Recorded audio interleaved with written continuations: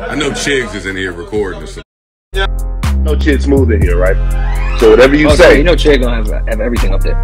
Whatever you say, Chig's gonna be on YouTube with it, man. Man, are we here to pod or are we here to protect our friendships and relationships? This is called podcast politics. So today on Improper Improv, Joe Budden called out QueenzFlip for refusing to talk and contribute to the conversation during the Rick Ross and DJ Envy segments that they had. Most of you guys have seen DJ Envy and Rick Ross go back and forth regarding their car shows, but as of late, it has gotten personal to now Rick Ross talking about DJ Envy's wife and kids. And most of you guys know Envy can be very sensitive, especially about his family. He does not play about his wife or anybody talking about his wife. Personally, I thought this whole thing was just a rollout for their car shows coming up. Envy and Ross, they've known each other for a while. They both know that each other does car shows every single year. So to me, it just looked like fake beef. But QueenzFlip, who's pretty cool with DJ Envy, he has known Envy for a very long time. And he does make that clear. On today's podcast that dropped, when the conversation came up, everybody in the room took turns stating their opinion on the beef between Envy and Ross, besides QueenzFlip, who was quiet. Joe ends up calling him out on the podcast. QueenzFlip responded saying, "How can I laugh at this beef without feeling some kind of way that this guy Ross is talking about my man and his family?" He renting his crib out. Is any of that valid here? He said it's 50 renting his crib out. Is any of that valid? Flip, this is your man. Speak up. You have a mic in front of you. Wake the fuck up in here. Nigga, you know I'm not saying that. I spoke to you and I'm not saying nothing. I want to comment on it. What you asking me for, nigga? Stop trying to call me out. I told you this before. I'm not commenting on these niggas. You didn't say none of that. How it started, you didn't, nigga. But oh, yeah, exactly. Well, today, Joe continued to press him on that issue, and here's what he said. Ross is more vocal and funnier in the insults pertaining to Envy's family. Listen, what? So I got to shut up. Whoa. Oh, yeah.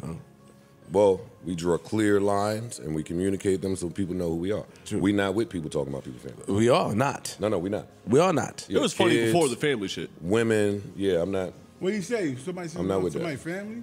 I don't know. Hold on, Shampoo. Yes. So Joe didn't like, Joe's checking me. He said I tucked my dick in yesterday. He come in here talking about I don't get paid to do that. And all this other, it's not extra how he felt creating a broadcast. But here's my thing. This nigga don't tell you when it comes to his friends, we gotta stop and edit shit 15,000 times. This nigga don't tell you how he gotta talk and grab his head and do shit and try to check me on the camera. Like, if these are my friends, so if you're not gonna respect my broadcast, a friend of the show, he says all this bullshit, but when it comes to my friends, I gotta sit there and talk and engage. Get the fuck out of here, nigga. Can I respond? I'm not engaging. You can't force me to engage. You can't. Can I respond? And then you want to bring niggas' jobs up and contract. Yeah. When can I respond? Right now. Let's count friends. Let's count them. Now you're nervous. No, let's count them. Now your whole body's shaking. Let's count him. Now your heart trembling. Envy. Now your heart beating. Now your heart beating fast. I told you put the E in motion. You said, yeah. You said that yesterday. That was nice. Wow, you're a rapper. You can say nice line. I thought it was fire. I used it against somebody today. Don't do that. Don't do that. Don't take my shit. You got a lot of friends. That's all. You got a lot of friends. But you, my man, I would never sit down and let nobody talk. I would never. You have a lot. These people I have relationships with. People specifically call you too. Come on, man. Yo. What we doing, man? Joe feelings. Joe feelings. What happened with, what feelings? What you was sticking up for Envy? Because that's your friend, though. When the topic with his friends come up. Yo, Shampoo. No, I'm just asking, because I know that's your man. I'm just saying. Yes, I was. Same thing when you try to talk to me about Star and I stuck up for Star. So it's not COE. Yeah, hold on. Same thing when you try to mention Star to me and I stuck up for him. I'm consistent in sticking up for my niggas. Now you snitching. Yeah, I am. Now you snitching. Don't ask me the question. Now I'm consistent for sticking up for my niggas. What you gotta say? Yeah, but when I tell you something, it's not necessarily confidential. But I'm thinking that you just gonna keep stuff between me. I don't say, yo, don't say nothing. I'm not nigga like. #1 hip hop podcast with the #1 hip hop topic fighting all weekend and did this.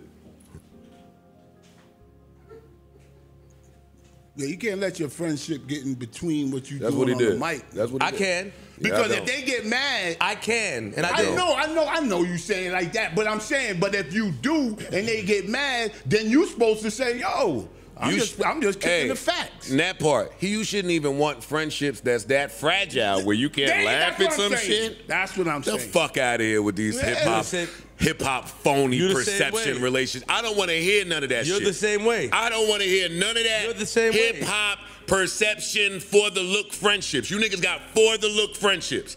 Ain't nobody buying Christmas gifts, birthday gifts, vacationing together. Y'all ain't doing Thanksgiving together. Y'all don't say happy birthday to niggas. The fuck are we talking about? We friends. Fuck out of here. We both. I don't want to hear none of that for the look friendship shit. I ain't friends with none of you niggas. So I'm friends with envy. Leave it where it's at. I'm not friends with envy for the look. That's what you feel? Do you feel that way? For the look? I don't know. So why you said that? DJ Envy is my man. I got money with him. He got me money. I knew him since I was a kid. Yeah, What's but the that truth? shouldn't. That's how I feel. But that's the case. You should be able to say anything you want to say. And I chose not to say nothing. Yep, he right. My wife said, "Oh, I swear to my mother this morning." She said, "Oh, you better stop talking about people, you know, cause rock, you know, all that shit." Right? And she said, "Oh, you that's all you." Now, I'm not mad at Flip for trying to defend his friend, but obviously there's a way you can speak on these issues, even if somebody you love is involved in it. Everybody on the podcast has somebody that they refuse to talk about negatively. For Joe, it's Diddy. If I'm Flip, I'm bringing up all the Diddy topics and watch how quiet Joe gets. It's part of podcasting. You're gonna have to speak on these issues, especially if you have friends that's in the industry. Eventually, somebody that you're close to is gonna do something that's gonna put them in a negative light, and you're gonna have to speak on it. Tell me what you guys think about this, man. What do you guys think about Joe pressing Flip about this the next day? Put your comments below. Subscribe to my channel. Like this video. I'll see you guys later, man.